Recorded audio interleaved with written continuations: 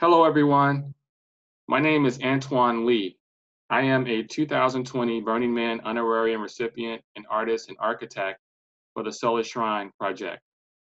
During Burn Week, we are pleased to bring to you virtual DJ sets, artist performances, yoga sessions, and conversations with grassroots activists, among other events. It is my pleasure to bring to you today a virtual conversation on Afrofuturism, Ancient Egypt and Nubia's influence on contemporary art with Dr. Vanessa Davies and artist Michael and Anthony Brown. So, hello guys, how are you all doing? Well, how are you? Good, good. I'm so happy to have you to be a part of this conversation. I have a conversation with you. So I want to give a little bit brief background of each of these wonderful people. Dr. Vanessa Davies is an Egyptologist who is currently writing a book centered on scholars of African descent. She received her Ph.D. in Near Eastern Languages and Civilizations from the University of Chicago. The book brings to light previously unknown conversations that took place in the early 20th century between white Egyptologists in the United States and Europe and scholars of African descent in the US. Her early work focuses on the interplay of ancient Egyptian art and text. She is the author of the book Peace in Ancient Egypt, 2018, and the co-editor of the Oxford Handbook of Egyptian Epigraphy and Paleography, 2020. Michael Anthony Brown is a contemporary painter, sculptor, and filmmaker who currently lives in Washington, D.C. He attended Howard University for his graduate studies. Michael's work has been exhibited in major museums and galleries around the world. He has also been featured in national magazines and has made television appearances. Recently, in 2017, he had a one-man show at the Venezuelan Embassy in Washington, D.C., and in 2018, he had a solo spectrum exhibition at Art Basel in Miami, Florida. In his spare time, Michael studies the subject of history and volunteers in his community. So guys, it is once again a pleasure to have you all here. So I want to we want to take a few minutes to just basically you all to give discuss your backgrounds. Vanessa, let's start with you. Sure. So I'm an Egyptologist, and I came to the study of ancient Egypt through the study of the modern cultures of that region. So when I went to college, I studied Arabic for many years, and I did a semester abroad in Cairo. I did my archaeological training in Jordan in the summers, and when those seasons were over, I would go to Egypt and travel around and spend more time in Egypt, living in that culture and learning about the sites there. And at some point it occurred to me that I should really move my focus of study backwards in time rather than focusing on the modern culture of that region. I should really look at the ancient cultures and ancient Egypt specifically. And so I went to graduate school for Egyptology, and while I was in graduate school, I worked as an epigrapher in a temple in Luxor. And so that meant that I spent every day right sort of up at the temple wall studying the carved art and the text that was with the art, and the paint that was put on top of all of that carving. So I spent a lot of time up close and personal with that material, and that really informed my own research, because I work on the interplay of art and text, and especially on the walls of temples and tombs. And so when I was teaching as a graduate student, and then after graduate school as a professor, I really cared a lot about making this material relevant to students, because most of the students who took my classes weren't planning on becoming Egyptologists. You know, they just kind of thought Egypt was cool, or, you know, maybe they were just getting rid of a course requirement, whatever.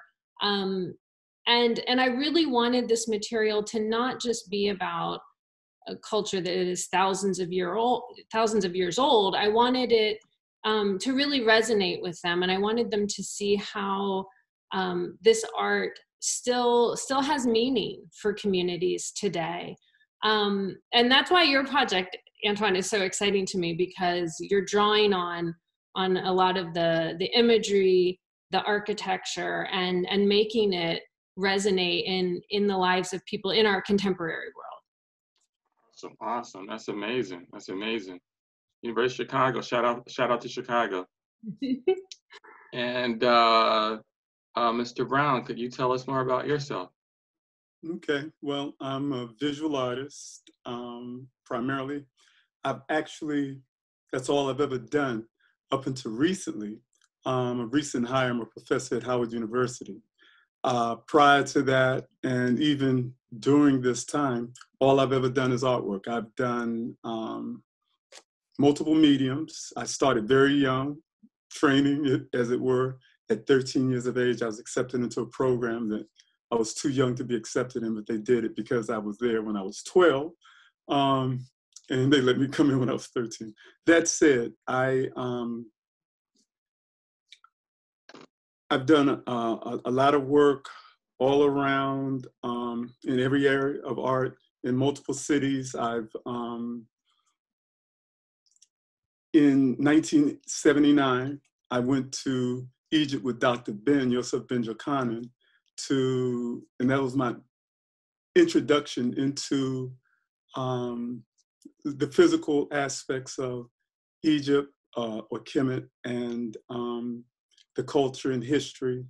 I, from there, have done quite a bit of work, and fairly recently, I've worked on a dig with the Asa Restoration Project in South Asifit there in Egypt. And so that's been very enlightening in a number of ways, especially as an artist, basically helping to restore what is basically works of art. We know temples are structures, the physical structures, but basically these structures are more than physical dwellings. They're empowerment places. They are often aligned to the north-south axis and aligned to certain stars and various other things like that. So what happens is most traditional structures of spiritual nature are aligned in those ways, whether we know it or not. We just say, hey, oh, it's just on this street or that street. But no, these structures have historically been aligned for specific purposes to focus and crystallize energy in certain spots and in certain ways, and to be able to disseminate that energy throughout the space. So when we talk about sacred space, it's not just the space, it's everything involved, the geographical location of it, how it's aligned, where its walls are, the height, the ceiling, the thicknesses. Then you get to the artistic aspect where they infuse it with artwork, all types, sculptures, writings, and various other objects of that nature. So that's how we kind of came together. That's amazing, man. That's amazing.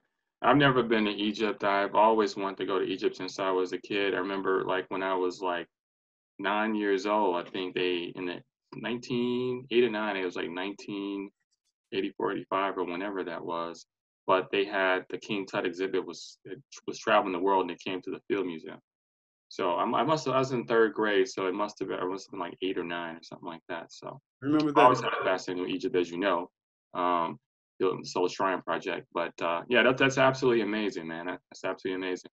So Vanessa, could you please tell us about your book, which researches the relationship between sociologist and historian W.E.B. Du Bois and the archaeologist Flinders Petrie? Sure. So I've been very interested in bringing into the academic history of Egyptology the voices of scholars of African descent, because they are currently not a part of that history, and they should be. And so my point of entry to this project was some writings I found of Marcus Garvey's from 1923. He was writing an editorial in his newspaper, and he was criticizing the professor of Egyptology at Harvard at that time. And the work that he was doing was later carried on by his wife, Amy Jacques Garvey, also in the newspaper. And so this was fascinating to me because I didn't know anything about this. Egyptologists don't know anything about this. But that conversation led me to the next one, which is the one you mentioned, which is a set of letters that were exchanged between W.B. Du Bois and a British archaeologist named Flinders Petrie. And again, this is a relationship that no one in Egyptology really knows about. A few people in the UK do, but besides them, that's it. And so these letters were exchanged between the two of them in 1912. And again, it's fascinating. They're having a disagreement on an issue that relates both to ancient history and to contemporary Egypt and contemporary America.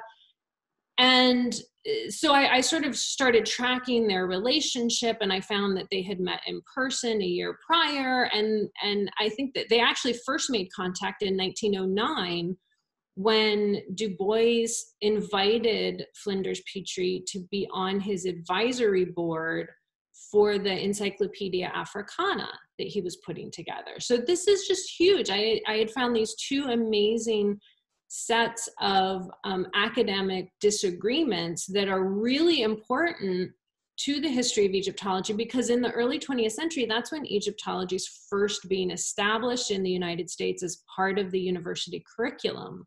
So this is a really critical moment for Egyptology in the US. And I thought, that maybe there are some other conversations happening in that era in the early 20th century. And sure enough, I found others. One of my favorites involves an African-American woman named Pauline Hopkins, who wrote what is essentially an Afrofuturist novel.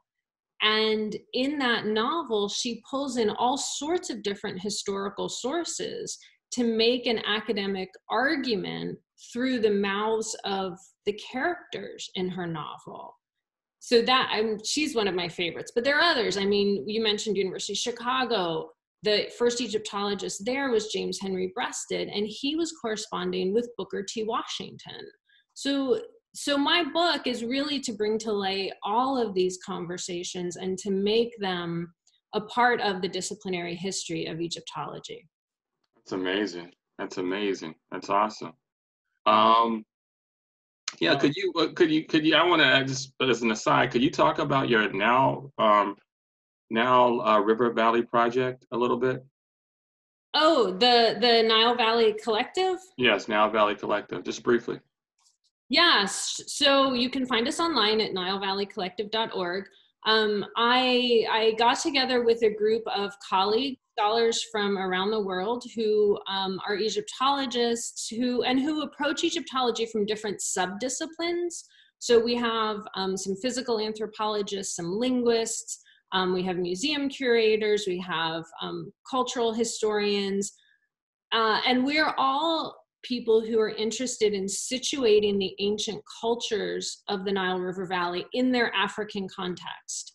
So we've sort of banded together and decided to offer ourselves as a resource to scholars, to institutions, to students, anyone who wants to understand these ancient cultures better from an African perspective. We are making ourselves available to talk with them. That's amazing. That's amazing. That's really good. That's good. That's great stuff. Wonderful. That's amazing. So Michael, you briefly touched on, when you were talking about, your background, some of your experiences with archaeological digs. I want to know if you could elaborate a little bit more about that. It's fascinating stuff. Well, I will. I was lucky enough to be asked by Anthony Browder, who is basically running the Asa Restoration Project in South Asifit in Egypt now. He took over to assist from Elena Protovich, and has been generating money, which is a key aspect for a dig and very challenging, as well as organizing the dig, the workers, the salaries, the equipment, the site, the management, and all of that. Now, obviously, anything that's done in Egypt, the Egyptian government basically is in control of, they own and all of that. So basically, this has been, at least for the past 10 years or so, funded by primarily African Americans who are supporting Tony Browder or Anthony Browder and his projects. And if you're unfamiliar, he's a lecturer, historian, author, and the head of a dig, which, you know, so that's amazing to me, multifaceted. I think that my work there was, I was asked to come there because I'm an artist. I carve stone, and there's plenty of stone there that needed work.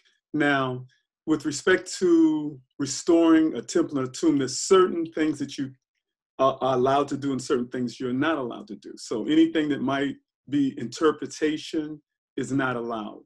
But with respect to the physical structure and repairing and shoring up and rebuilding pillars and the like, that is allowed. We wouldn't be allowed to recarve hieroglyph from Meta Necha to the temple walls, but we would be allowed to rebuild those temple walls. And if you get to that dig, you'll see what literally a jigsaw puzzle of tens of thousands of pieces have been systematically put back together, which is a phenomenal task for all of those volunteers and people who work there. It's absolutely incredible. And when we speak of ancient texts and infusement and things of that nature, you have aspects, a complete aspect of the coming forth by day and by night, which some people know aspects of it. They called it, Wallace Bulge titled it initially The Book of the Dead. Later interpretations have changed the title to The Book of the Coming Forth and by Day and by Night, which seems to be a little more in tune with that, I guess if you would, a traditional African concept of give and flow, ebb and take, as opposed to something being dead or finite. It's a cyclical thing. So that aspect was phenomenal. And being able to get up close to Egyptian walls and touch them, for me, was phenomenal, because I've been to a lot of temples, a lot of all over Egypt, but you're not allowed to get close. You get close, they're like, you know, some guys there's like, no, you gotta back up for this, that, and the other. Well, for me, I read brush strokes, I read carving strokes, and all of that. I can tell you how fast someone moved, how slow, how deliberate, and energy and various other things like that. So what happens is, being able to work up close on the dig, I realized it wasn't one person that did these carvings. There were several people that did it. One person came by and initially roughed it in. Somebody else came by after them and cleaned that up a little bit. And that third guy that came by, or person, was very quick, because I could see his tool marks, or the tool marks left in stone. So that told me how fast they were moving and various other things like that. So all of that's just a phenomenal process, and really an honor to be allowed, let alone asked, to participate and support that effort. So it's amazing, man. That's really amazing. That's awesome. That's awesome. You know, yeah, I know at the University of Chicago, the Chicago House, they have like the Epigraphy Project, and they were one of the first institutions to do that, where they go and they just document is it Ramses III's temple, Medinet Habu, I think it is. Correct me if I'm correct about that, right? Yeah, that's right. Yeah, so it's a Chicago house. They, they just specialize in epigraphy, exactly what you're doing, and following it. And as technology has advanced, now it's no more just using paper and stenciling over things. It's actually using cameras and creating 3D models and things like that. Yeah, Fascinating stuff. Fascinating stuff. it is. Yeah, for sure. So Vanessa, can you discuss how the deity Ra in ancient Egyptian and Nubian cosmology is applied in art today? Yeah, sure. Um, so Re is the sun god, as most people may know. The word Re actually means sun. And so the sun rising in the morning is the birth of Re, and Re travels through the sky during the day in a solar bark, a boat that goes through the sky, and then when the sun sets, that is Re going into the underworld to then be birthed again the next day. So in ancient Egypt, there was a lot of imagery associated with Re. I mean, at its most basic level, Re might be depicted as a circle, right, on a wall, for instance, like the sun disk. When Re was the rising sun, Re would be called Khepri and would be depicted as a beetle. And Re might also be depicted as a ram or a ram-headed man.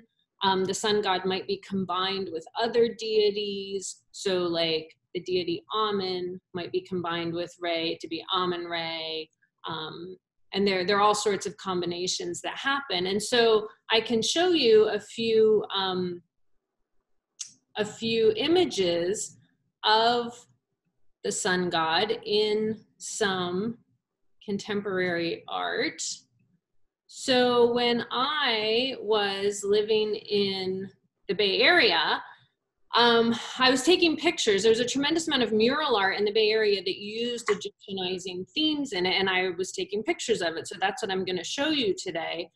This particular piece of mural art is at Skyline High School in Oakland, California. And so you can see clearly a man of African descent wearing the royal headdress. And if you can see, he's got a tattoo on his chest that looks like a head of Nefertiti, which I really love.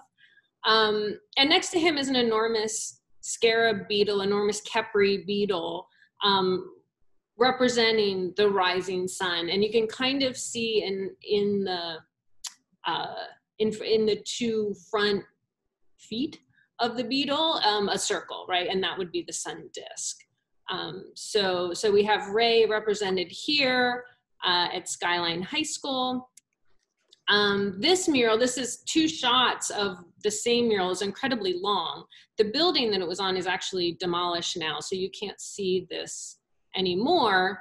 But on the left side, you have a falcon-headed man with a sun disk on his head, and that is the deity Re Herakti. So that is Re, the sun god, combined with Horus of the horizon. And then at the other end, at the right end of the mural, you have a woman, clearly ancient Egyptianizing figure here, with cow horns on her head and the sun disk between it. So again, all this solar imagery.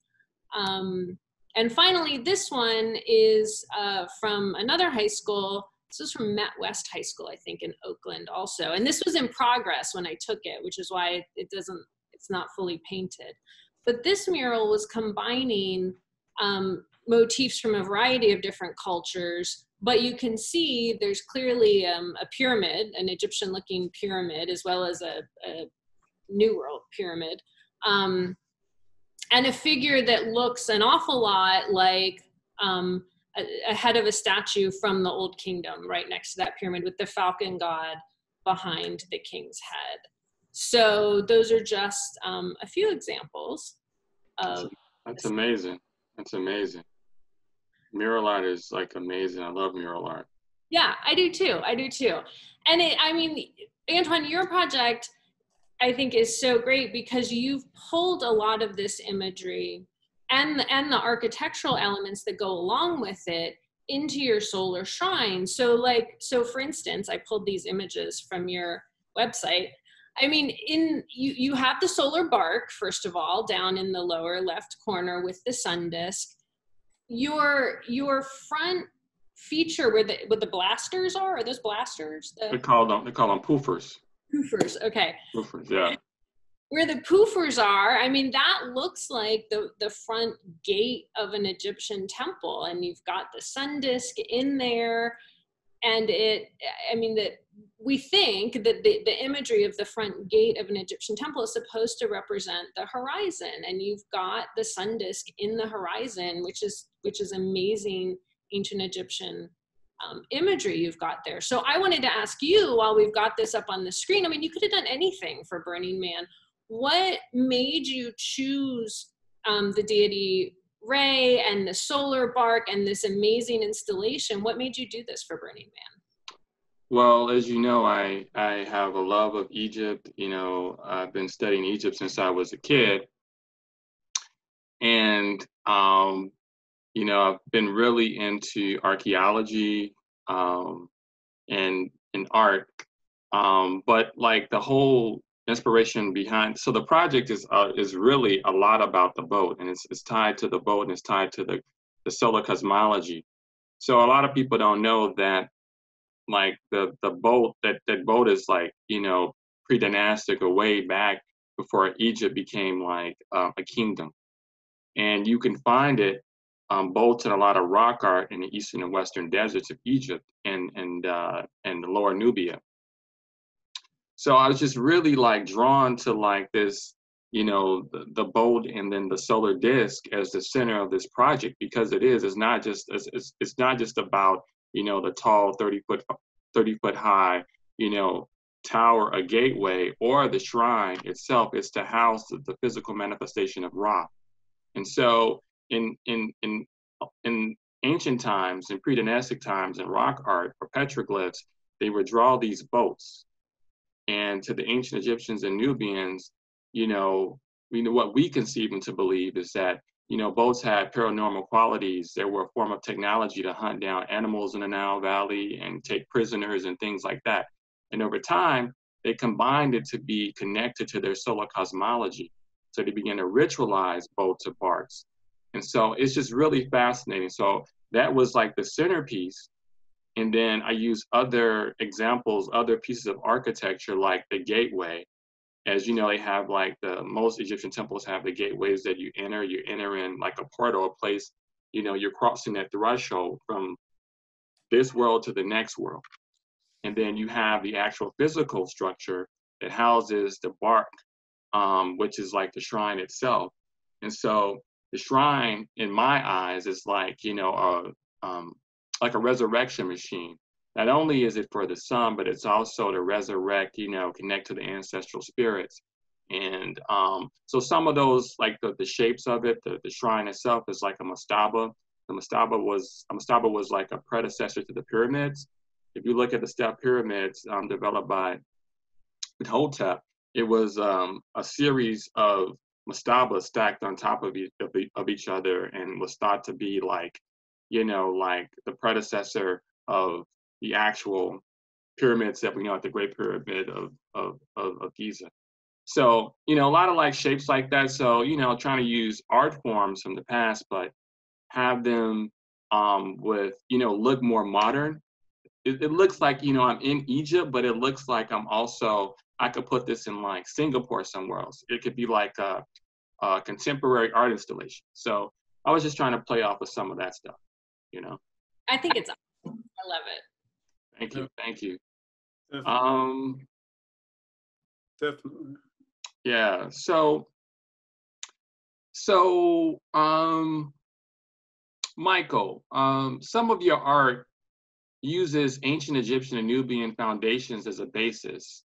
Can you please discuss more about this? Okay. Well, I was going to start with the art, but since we started with this book popped up, I'll start with the book. This was this was done, maybe 25 years ago, maybe earlier, maybe 30. A book by Anthony Browder, speaking to the Nile Valley's contributions to civilizations. So this one is pretty straightforward. You have a sphinx with pyramids in the background and an obelisk in between his paws. I took some liberties there. There's an ankh on his chest, and the sphinx that we're aware of, does not have his beard intact. There's theories about what happened to the beard, but the beard is not intact. We have the falcon, flying down through, but creating a transition from the past to the present, because there are a lot of structures that are built today that are reminiscent or paired or imitating structures of ancient Egypt. Specifically with me living in DC, I can't help but think of the Washington Monument.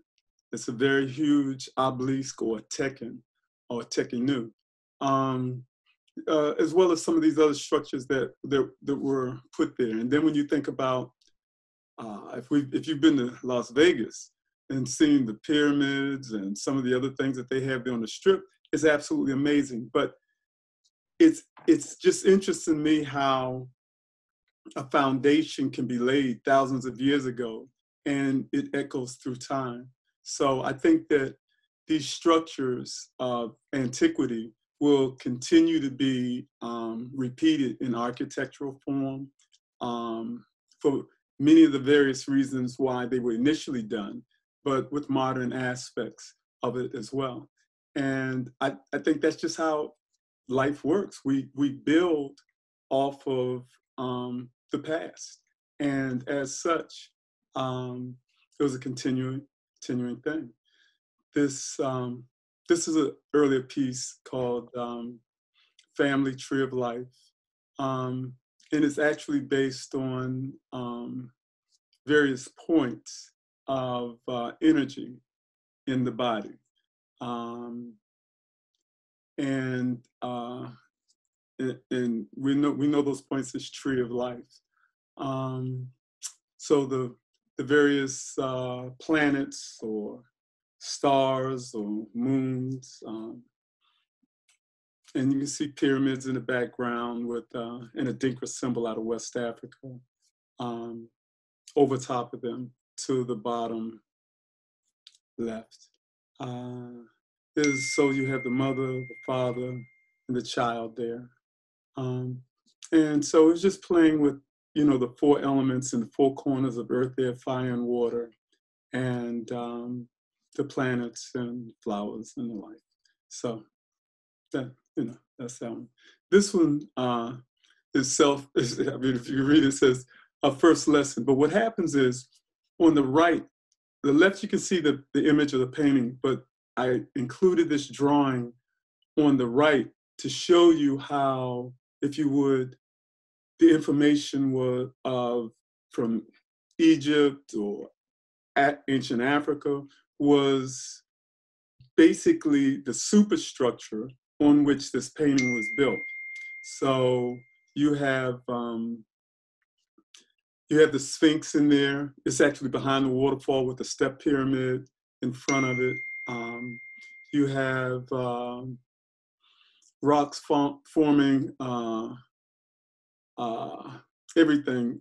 We have one of my favorite things in there, and it's the bird of Saqqara. It was found in a tomb in Saqqara by the Step Pyramid, and it was discovered in the 1950s.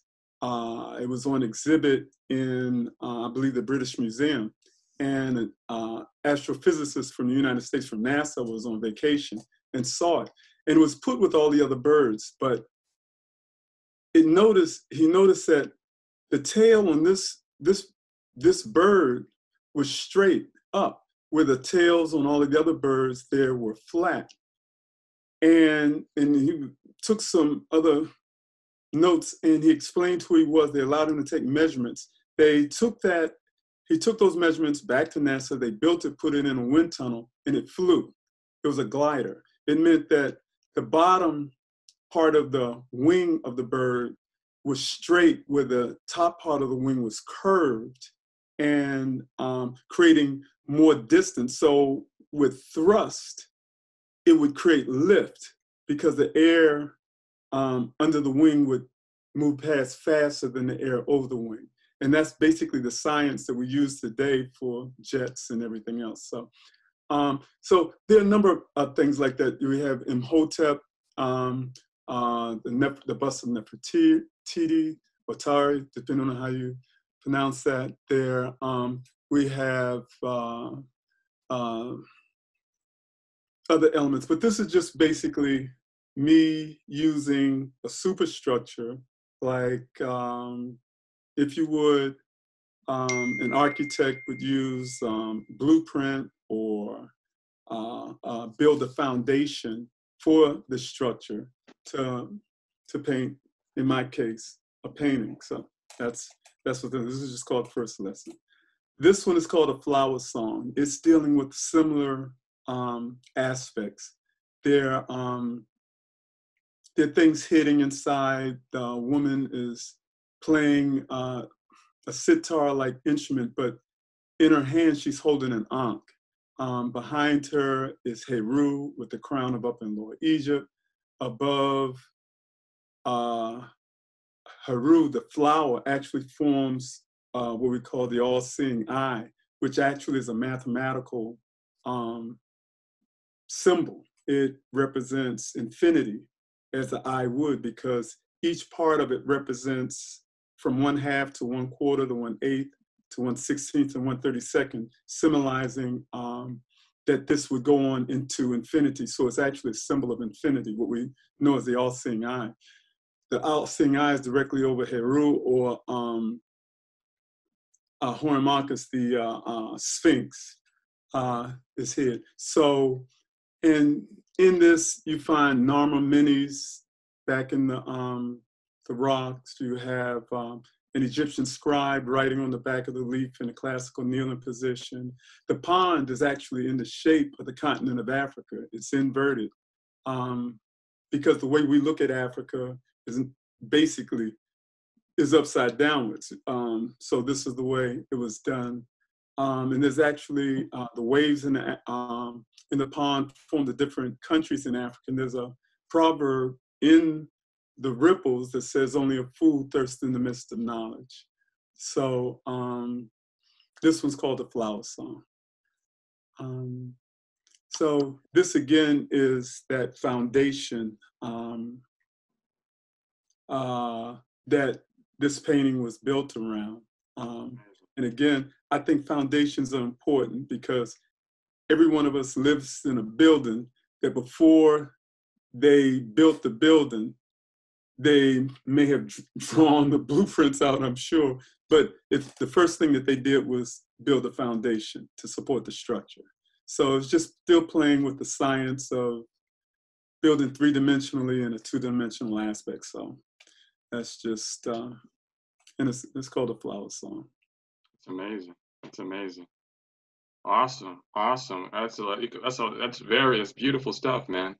Well, beautiful stuff. So Michael, like one of the things that the Solar Shrine wants to do as a contemporary art installation is engage people on the topic of Afrofuturism and make the connections to history and mythology. Can you like briefly list, just so people, list some artists of our time who have used Egyptian and Nubian imagery and iconography? Well, yes, I can. When I think of that, first thing comes to my mind is Earth, Wind, and Fire. They've done a lot of things, and some of their albums, literally, I bought just because of the covers. They had Egyptian temples there, and their music and the energy and all of that. But I guess, I think of Parliament Funkadelic. I believe George Clinton just made a statement just, recently, something to the effect of, we have returned to reclaim the pyramids. in, I guess, the George Clinton kind of way. Also, one of my favorites would be Michael Jackson's video music song, Remember the Time, where he had a number of other individuals there, Eddie Murphy, Amon, Mike, Magic Johnson. Magic Johnson, yes. But, you know, to take a song and literally create a short film was a phenomenal thing. And those are things that come to mind initially. Wow. There are others, because I remember seeing a photograph of Louis Armstrong playing his horn to his wife at the foot of the pyramids and the like. But when I think of the musicians or artists that actually created things that were shared pretty globally, those are the initial folks. That's amazing. Yeah, absolutely. People need to know about that. You know, what is Afrofuturism? What is this stuff that we use from the past to look at the present and to project ourselves into the future? I believe that everything we do is literally based on that, though. It's based on what's been done in the past or before, and we're right. building on it and pushing to the future. I think some people may focus more toward that, combining those two and deliberately pushing it into the future, but virtually everybody follows that pattern, whether they're aware of it or not. Oh, yeah, absolutely, absolutely. And finally, you know, the both of you can be considered like Afrofuturists, as you are using subject matter from the continent in your work, whether it be literary or visual. Can you tell me about some of your future endeavors and how you want those projects to impact people and communities? Vanessa, let's start with you. Sure. So graphic novels. I talked earlier with you about how my work on ancient material tends to involve the interplay of text and art. So the large scale images that are on temple walls and the hieroglyphic texts that go along with it. And graphic novels use that same interplay. And I've been a fan of comic strips my whole life, and I sort of never put two and two together until just recently, that graphic novels are communicating in a way that is very similar to what's going on the walls of Egyptian tombs and temples. And it's so powerful to be able to communicate in both word and image, because the words might explain what you're seeing, or they might tell a completely different story that complements what you're seeing in the image, or they may contradict each other for certain reasons that are important to the narrative. So there's so much you can do in that format. And I see how people respond to that format today. It's a very powerful voice right now in the US. So what I am looking at doing is taking the research that I'm doing on the early history of Egyptology in the US, the early 20th century history. And I'm looking to see how I can put that into the format of a graphic novel, because I want this work that I'm doing to be accessible to a very large swath of people. And I feel that graphic novel format could be the way to do that. Absolutely. They say that, you know, comic books and graphic novels are modern mythology. Oh. So like, you know, like you see like what Marvel's done, and Right. some of the things with DC and Wonder Woman, it's just phenomenal stuff. Absolutely. Yeah. And Mike, what about yourself? Mike, what about yourself? You know, some of your endeavors that you're doing. Well, I'm an artist, needless to say. I've always been that. But I think for me, images are obviously very important, whether we acknowledge them or not. We have found through studying science that the brain is a fascinating thing in its ability to restore, or not to restore, but to record and account everything it sees. So even though it may just be a glimpse, your brain records it. And I can base that on the experiments with subliminal subduction, where they took a movie, 16 frames in a movie, and took one of those frames and put buttery popcorn. So it goes past faster than your brain can cognitively recognize it, but it impacts. And they found that when they did that in movie theaters, and I believe that was in the 50s, that people would get up in droves and go buy popcorn. And then they would follow that up with a nice sparkly soda. In that one frame, you still watch the movie, you never realize it goes by. So for me, playing with images and putting, say, information, things that can give people strength and encouragement and hope and pride in images, whether they actually cognitively recognize it or not, I know that it registers. And they get to look at this a lot longer than that one frame, 1/16th of a second. So what I'm doing is what I've been doing. I'll continue to do artwork, creating beautiful images, structurally sound based on my understandings of history and science and imagery. So aesthetically, it'll meet all of those surface layers, but in terms of that other information and the like, that's there too. So it's planting seeds, whether people know it or not. And this occurs all the time anyway, but this is my effort doing deliberately. So this is my form of expression, is the visual arts, and that's sculpture, painting, printmaking, all of the above. It's amazing. That's amazing. That's awesome, man. That's awesome.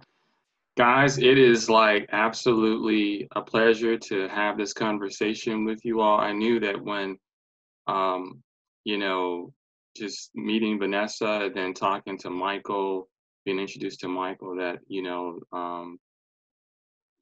all were very special and unique people, very different perspectives on things. Like Michael, you participated in archaeological digs in Egypt. Not too many people of color have done that. Not too many people of any ethnic group have done that. That's like a small minority, but definitely, for a person of color, that's great. And Vanessa, for you to have your perspective on history and trying to do those things to, make those connections on an interdisciplinary level it's wonderful. So I want to say thank you. I appreciate you, being a part of this. And, hopefully when people view this during Burn Week for the Burning Man Virtual Events Festival, they'll be very enlightened about things. And maybe you can come into like VR, we have on your computer, or get you some Oculus goggles, because we have like a couple platforms, actually 3 platforms we're going to be on, but 2 platforms where we're going to be streaming the events. One is called the Dusty Multiverse, and it's very photorealistic. And the other one is a little bit more, playful. That's Alt Space VR. So we're going to have the shrine in there. We're going to have like music in there, performances. People will be able to see this panel in those spaces. And then, so it'll be really good. So, yeah. So during the week, we'll have the schedule. You'll be able to see yourselves. I want to thank you, not just for asking me to participate, which I'm pleased and enjoy doing, but I think that the work that you're doing, the future aspect that a lot of folks just do not understand, that the past and the future simultaneously, they walk together. We tend to think of now and the present, but all of these things coexist at the same time. With respect to building the solar shrine, the concept, the structure, the energy, and the things that you're pulling on and bringing together, I think are phenomenal. I think a lot of people miss simplicity. And as a person who works with forms, shapes, and various other things, that's the essence of the strongest structures that will ever be built. It's simplicity. It's just being solid with it. So I thank you. You've been solid with your work. Thank you, man. I appreciate it. And like I said, I'm honored and pleased to be a part of this. Well, there'll be more conversations. I totally agree. Antwane, I want to thank you for inviting me, and thank you for introducing me to Michael. It's been so nice to meet him and to become just a little bit acquainted with his work. I love, Antwane, your vision for the Solar Shrine. I love what it stands for. I think you've got a fantastic project. Thank you. I appreciate the compliments, guys. So he's probably a reincarnate from back then, ancient Egypt somewhere. And I don't know, man. A lot of people been through Egypt, man. That's why people are drawn to it. Special place. It is. Special place. that it is. All right, guys. So I appreciate everything you've been part of this, and let's stay in touch and collaborate in the future. Sounds great. Same here. All right. Thank you, guys. Thank you. Take care. Good luck to everybody. And Take care, everyone. I'm definitely getting your book, so we'll be in touch with that as Sounds well. great. Thank you all.